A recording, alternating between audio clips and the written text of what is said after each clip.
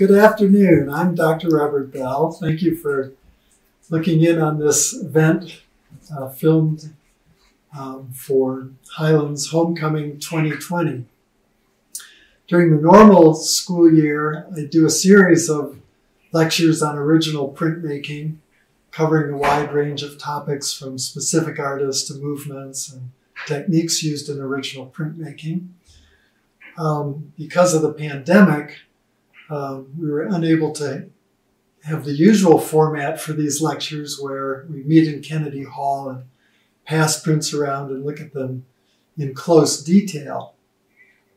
When Renee asked me to do this virtual talk, I said, "What topic would you like?" And she said, "Anything you choose." And I thought, well, wonderful, it's 2020. What better than prints on the apocalypse, such as Durer's image of the four horsemen and so on and so forth. But after thinking about it, however, I decided that we really didn't need apocalyptic images over 7 centuries, and we should have something more upbeat. So I changed the topic to a lecture on children, kittens, and puppies, or kids, cats, and canines. And so instead, we are going to look at images depicting these subjects from the 1400s up to the 21st century. So we're going to look at 7 centuries of original prints. In Western art, the earliest dated image comes from 1423, an image entitled the Buxheim St. Christopher. The artist is unknown, but it's an image of the Christ child being carried across the river to visit a hermit and carried by St. Christopher. The Christ child is a child depicted in most original prints up through the 1700s. I love this image particularly because it has a little bunny rabbit sticking its head out of its house in the lower right. In the next image, we have one of Durer's most famous images, Night, Death, and the Devil. The dog, in this case, is the faithful companion following the Christian knight as he heads toward his castle on the hill, probably representing heaven. He's pursued by Death on the left, holding the hourglass, and the devil holding the spear. The image is full of other symbols that we could discuss for an hour, but that will come in another lecture. In our next image, if we jump to the 1600s, we have the Christ child again in a Rembrandt etching entitled The Rest on the Flight to Egypt, where Joseph and Mary are carrying the infant Jesus to Egypt to escape Herod's order of killing all newborn male children.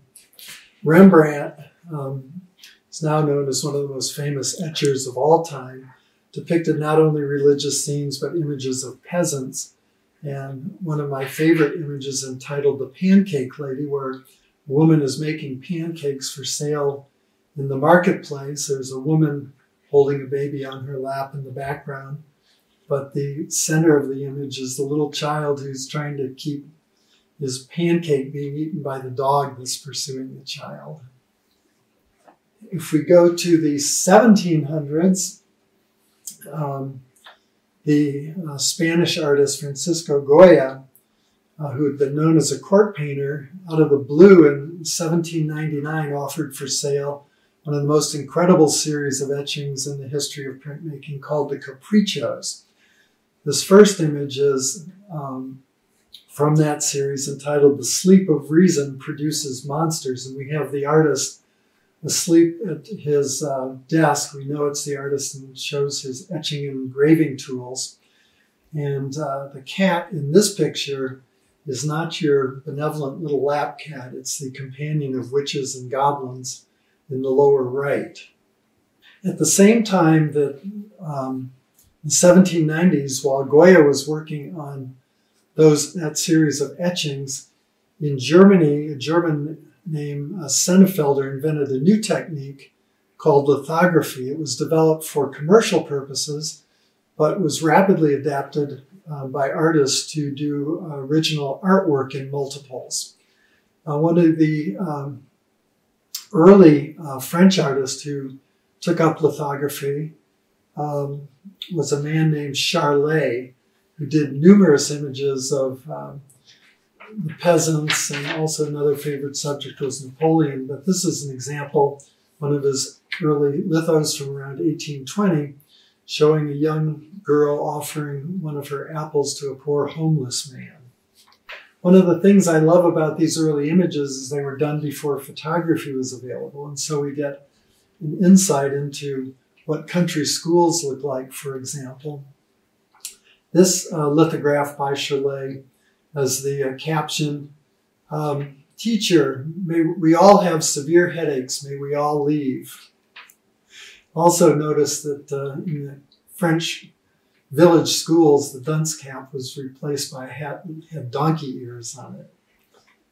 Charlet was one of the persons who experimented with the different effects you could get with lithography, and he was one of the persons who experimented with touche, where you liquefied the litho drawing crayon and you could paint it on the stone and get these dense blacks, as in this lithograph of the head of a dog. And if you look closely, you can see that the whiskers and hairs were achieved by scraping with a sharp knife to give you these fine white lines.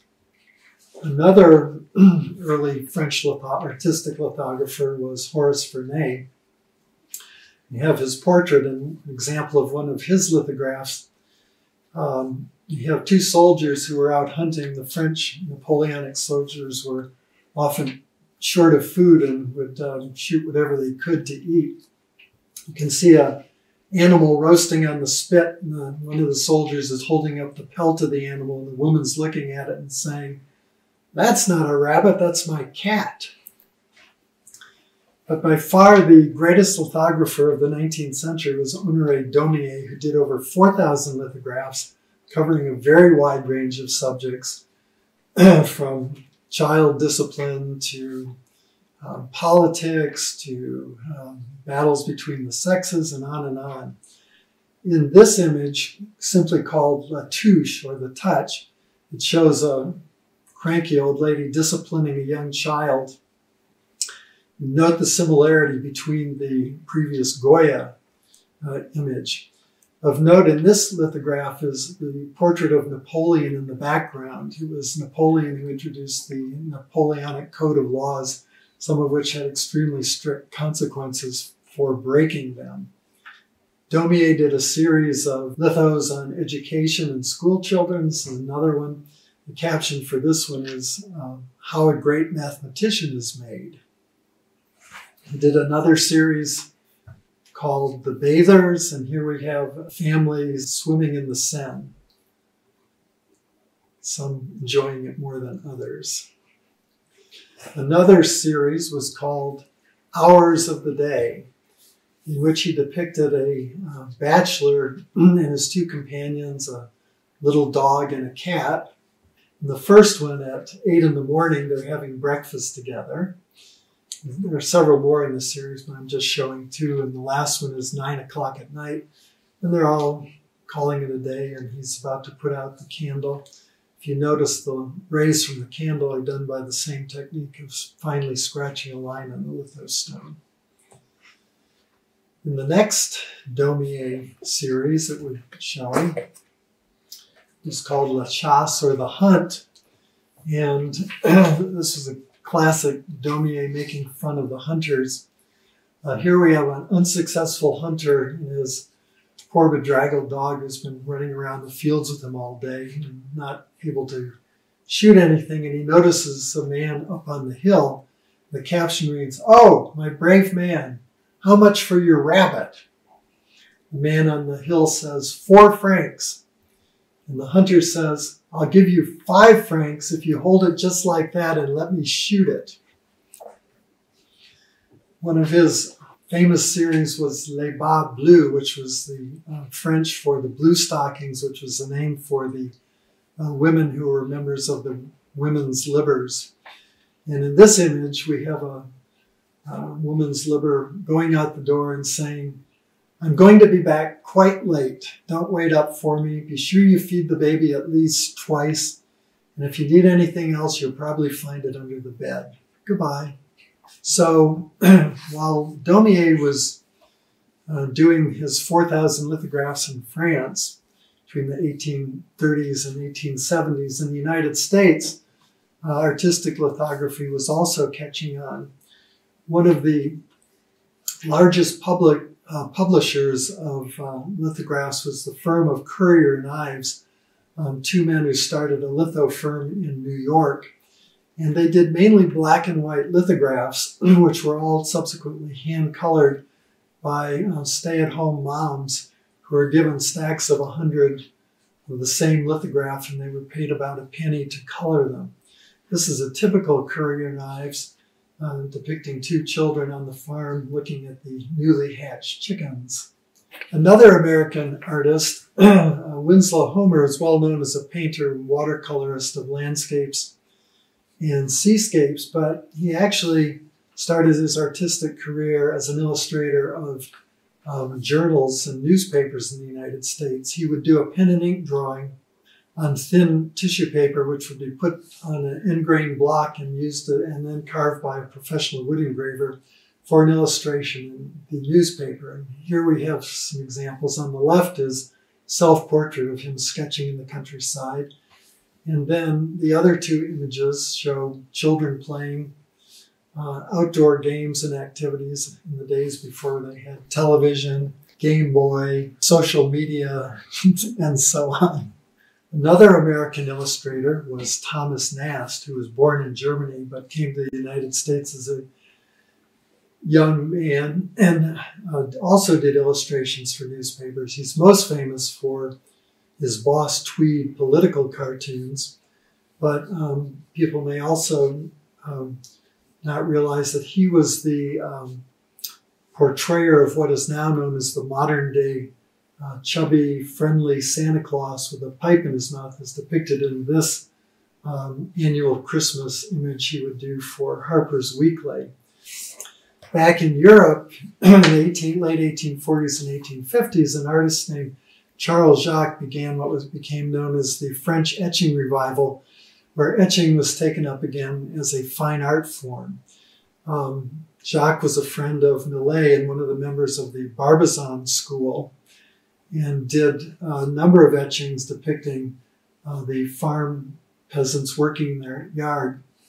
And here we see a typical farming family with all the family members involved in their daily duties, the little child minding the geese, the feeding of the chickens, another child working on something in the other corner, and the mother feeding her child. In the next image, we see that occasionally the children made their parents take a break from their farm labors and pull the kids around in their wagon, toy wagon. The most famous artist of the Barbizon school was Jean-Francois Millet, and who also did a number of prints, both etchings and lithographs. This is an etching he did simply called Gruel. It shows the peasant mother blowing on a spoonful of the porridge to cool it before feeding it to her infant. The etching revival spread from France to England, and that was mainly due to two artists, James McNeill Whistler, the American, and his brother-in-law, Sir Francis Seymour Hayden, the British surgeon, who was also an amateur etcher. Whistler left the United States at age 21, came to France to study art, and published his first set of etchings called 12 Etchings After Nature, also known as the French set, around 1859. This etching is the title page to that set, and it's a self-portrait of Whistler doing some sketching, and he's surrounded by street children.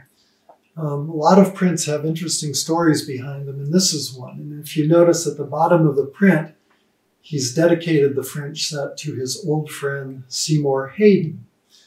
This is a rare first state of this. Shortly after the series was published, Whistler and Hayden got into an argument in a French cafe, and Whistler threw Hayden through a plate glass window out into the street. And Whistler then went back and scratched out his dedication on this plate. So subsequent states don't have the dedication on the bottom. Whistler became one of the most prominent etchers of the 19th century and was often compared to Rembrandt, although he didn't like this comparison. And at a party, reportedly at a party one night, when a woman came up and said, "I think you and Rembrandt are two of the best etchers who ever lived," Whistler replied, "No need to mention Rembrandt, my dear." But the first etching on the left is from the French series, and you can see it looks very much like a Rembrandt etching with lots of cross-hatching. It's a portrait of little Arthur, one of Sir Francis Seymour Hayden's children. The etching on the right, called the Memps Children, was done almost 30-some years later, and you can see the difference in the styles. The etching of the Memps Children was done when Whistler went over to Mortimer Memp's house for dinner one night and took out an etching plate and made the children sit in the backyard while he did this quick sketch. Mortimer Memp's was the Australian artist who came to study in England and helped Whistler publish his Venice series. By the 1890s, Whistler was almost exclusively working in lithography to do his fine art prints. This is a typical example of one of his lithographs called "The Nursemaids in the Garden of Luxembourg" in Paris. And it shows the nursemaids with their young charges enjoying the fresh air in the Jardin du Luxembourg. In the 1800s, as the Impressionist movement was getting underway, virtually all the Impressionists, except for Monet, made original prints. And Manet, who did one of the most discussed pictures of the Impressionist movement, Olympia, also did an original etching after his own painting. And you may not notice right off, but in this etching, there's also a black cat, probably representing evil, because the figure pictured is almost certainly a prostitute. But the black cat is hidden over in the lower right-hand side of the etching. However, in the later subsequent etching, Monet featured a typical domestic cat. The etching in Aquitaine is entitled the Chateau Fleur, the cat in the flowers. And another image of just a child with his dog called Le Gamin, or the young child. Mary Cassatt was the only American and one of the only women to exhibit regularly with the French Impressionists. She's noted for her pastels and paintings of women and their children. She also did a number of original prints, and here we have two dry points of, one is entitled Denise Holding Her Child, and the other is called The Mirror. The other most famous woman in the French Impression was Berthe Morisot, who was married to Edouard Manet's brother. She kept her name for her painting. And this is a dry point etching of her self-portrait giving her daughter Julie Manet a drawing lesson, and a separate dry point of Julie Manet holding the family's kitten. The etching revival continued actively in France and England and the rest of Europe into the early 1900s. And here we have a dry point by Gaston Latouche, a French artist. I just think it's a lovely etching of a girl holding her little kitten. And if you look closely, you can see the kitten's pretending to sleep, but one eye is open, looking at the artist. And another artist not well known today, but very popular in the early 1900s in England, was a British artist his name was William Lee Hankey. He was British, but he spent his summers on the coast of France in Normandy doing dry point of Norman women and their children. This one's entitled The Book, and the next one is entitled The Cloak. And you can see many of these artists were influenced by Whistler. And one of the things Whistler did in his later etchings would be to concentrate on one part of the etching and here the face of the mother and the child, and the rest of the image was left rather open. So leading up to the French Impressionists and the revolution in color lithography, we need to briefly discuss Japanese color woodcuts, which came into Europe in the 1850s, early 1860s, not as objects of art, but as packing material for the Japanese porcelain. People unwrapping the porcelain realized that these were in fact wonderful works of art. And some of the people who noticed this early on were the Impressionist artists.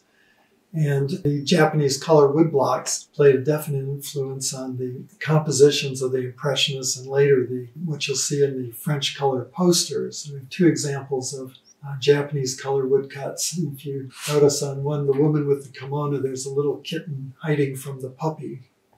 And then two puppies. The image is called Happy Welcomers of Snow. So Jules Cheret is often referred to as the father of French color lithography and the color poster. He started a color poster lithography shop and got artists such as Toulouse-Lautrec and Mucha and Steinlen to do posters advertising various products and cabarets and events. This is one of Cheret's own posters advertising Dubonnet, and what's more fun than drinking Dubonnet with a cat on your lap? So two of the most famous cat posters in history were done by Théophile Steinlen. And we have the two posters, the lait pur stérilisé, with the young girl drinking some pure milk and the cat's looking on, hoping for a taste. And then the Chat Noir on the right, this other famous cat poster. The story behind the Chat Noir is a person named Sally was remodeling a French building for a cabaret. And as they were remodeling, this scrawny, rough black cat came crawling out, and Sally adopted it and named his cabaret after it. It became famous as the name of one of the more notable cabarets in Paris. Edward Penfield is credited with bringing the color poster to the United States, and he did many posters for such publications as Harper's.